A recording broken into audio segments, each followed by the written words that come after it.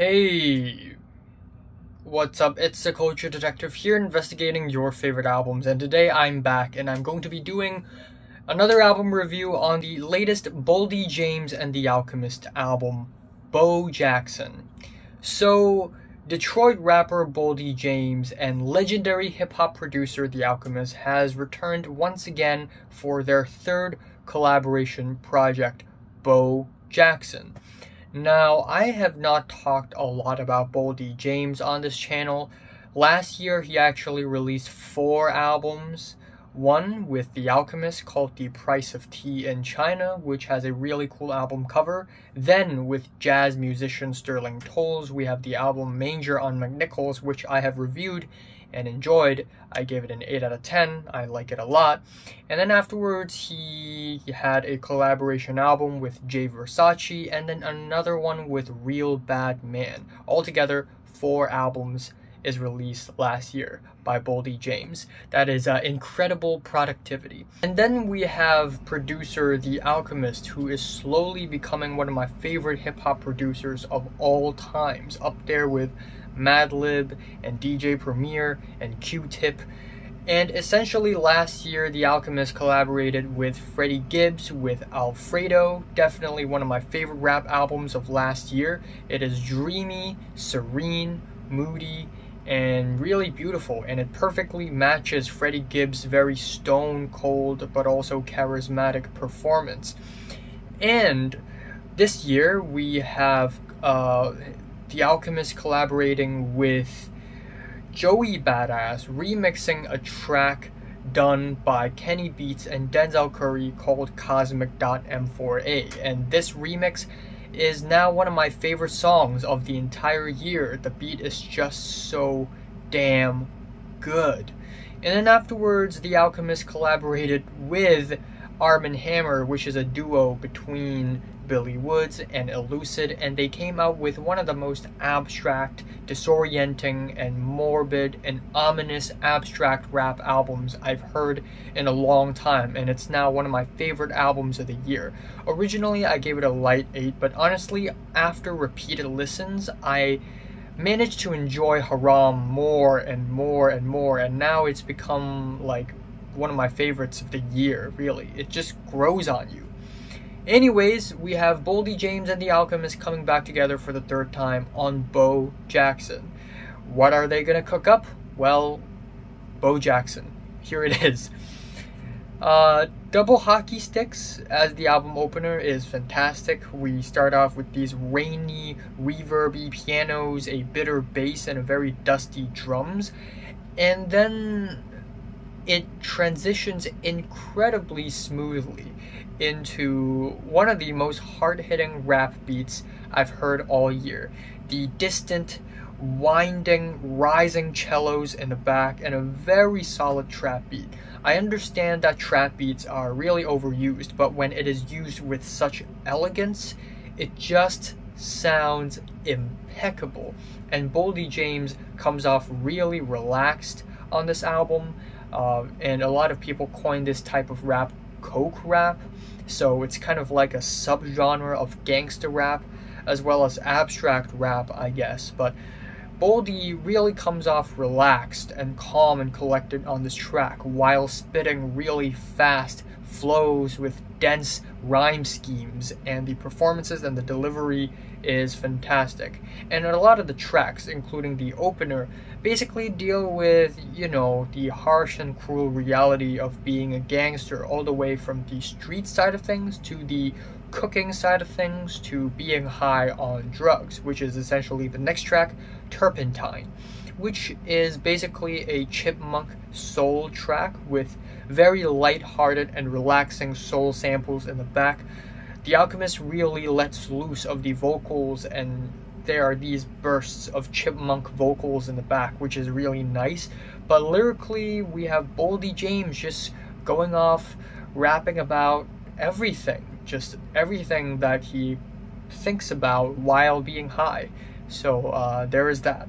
And then we have Brickmile to Montana featuring Benny the Butcher. And for some reason, every time Benny the Butcher is featured on a track, the beat on the track just becomes this really hard-hitting keyboard-driven track, and I like the beat. It is hard-hitting, it is very dirty and filthy sounding, yet at the same time very collected.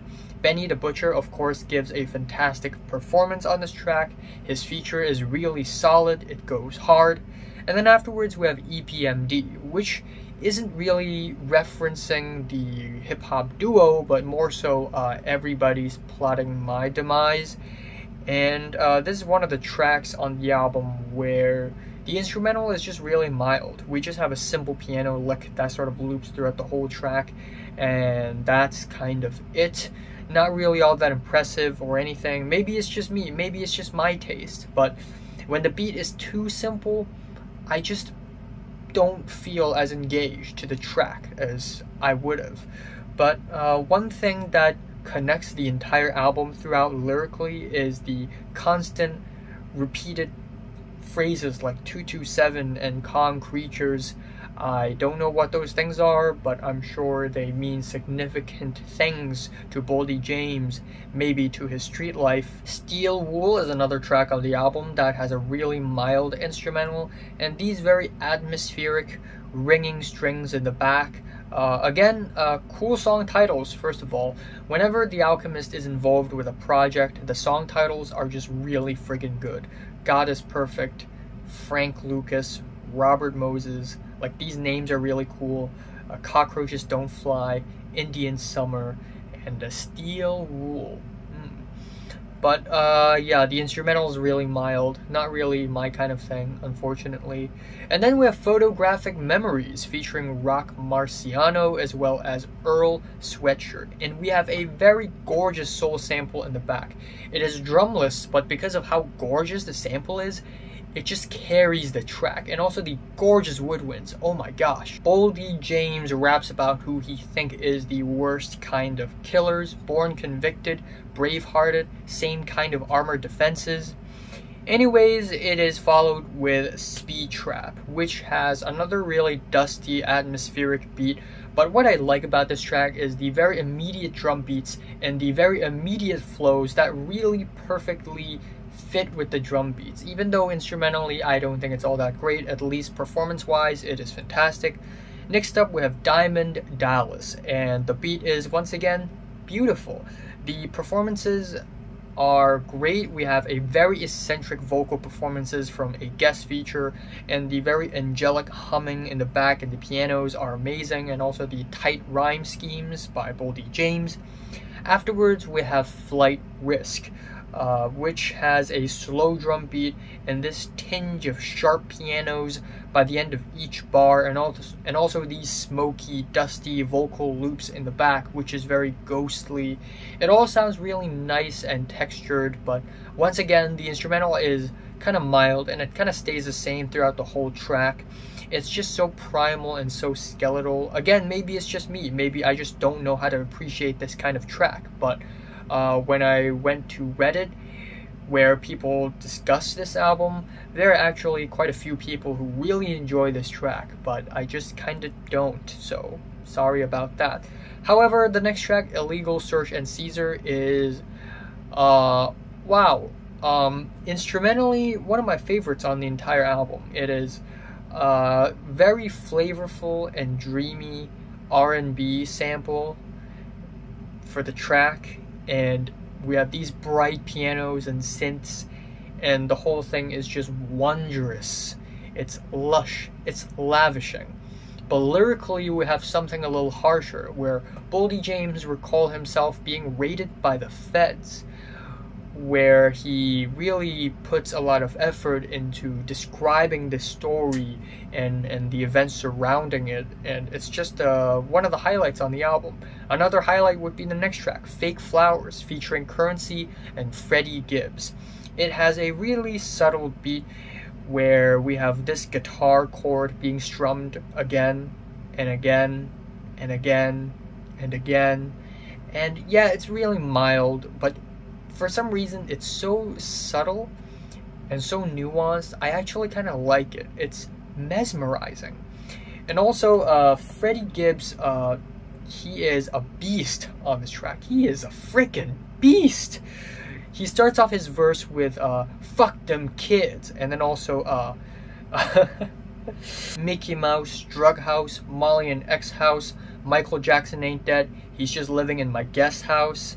And also Currency also has a pretty nice verse, basically rapping about how it feels to be super rich. The car park is slanted, diagonal outside of the castle, Ferraris gallop, the bulls dashing, Porsche skedaddle. And ultimately this track is about being rich, thus the title Fake Flowers. And also we have lyrics where they sort of talk about how they went from, you know, these very low slum life to being super rich, and it almost feels kind of unreal. Anyways, the album ends off not very strongly with Third Person with its soaring, echoey electronic guitars, which really reminds me of 1985, the opener for Alfredo. But yeah, instrumentally it is just okay, and lyrically it's kind of, you know, the expected. And then we have a First 48 freestyle with a trap beat and an atmospheric, blurry instrumental. Again, lyrically, nothing all that surprising, even though Boldy James gives a really solid performance. Instrumentally, it's just kind of okay. The trap beat and the atmospheric instrumental is kind of expected at this point. And then the album ends off on a pretty good note with the track Drug Zone, which is, of course, about the drug zone. And yeah, the instrumentals are really cool. We got the ringing droney keyboard, some charismatic drums, and surprisingly the track ends off with some really sweet jazzy instrumentals, which is really nice. So yeah, overall Bo Jackson definitely has its highlights. There are some tracks on this thing that are really impressive. Great instrumentals, amazing beat switches, great performances, and The Alchemist is still gaining my respect and is still super impressive.